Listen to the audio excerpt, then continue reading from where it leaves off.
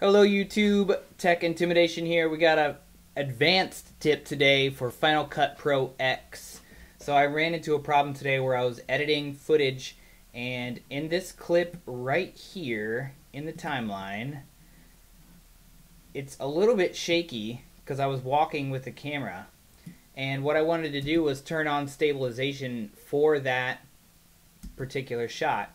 But when I go up to the inspector here and scroll down, there is no stabilization listed anywhere in here, and it should be. I have the clip selected, I'm looking at the details, and there is no option for stabilization anywhere in here.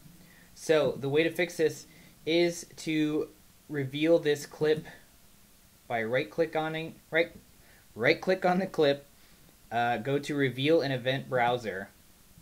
That will make the clip show up here with the same selection that you have down here, and all you need to do is then grab that selection, drag it down here, plop it right on top, and then choose Replace, and it will replace that same selection.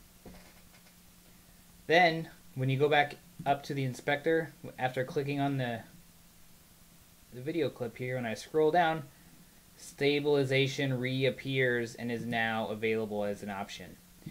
And that is how you fix that bug.